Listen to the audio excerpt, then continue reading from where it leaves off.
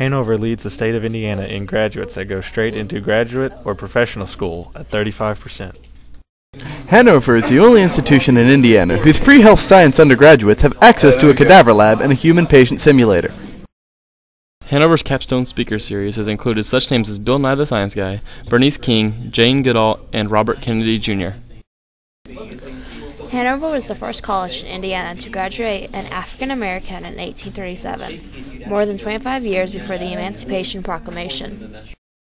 Hanover has survived 2 tornadoes in its history. The first occurred in 1837. The second damaged every building on campus except the chapel.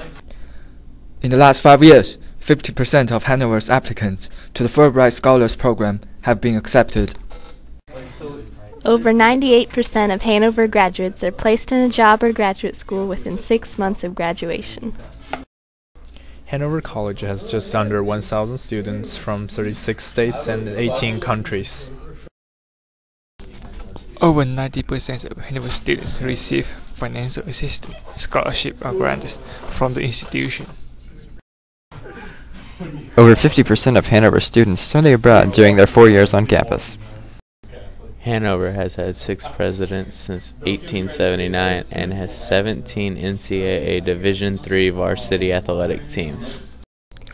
Hanover is one of 2 colleges in Indiana with a Renaissance Studies major.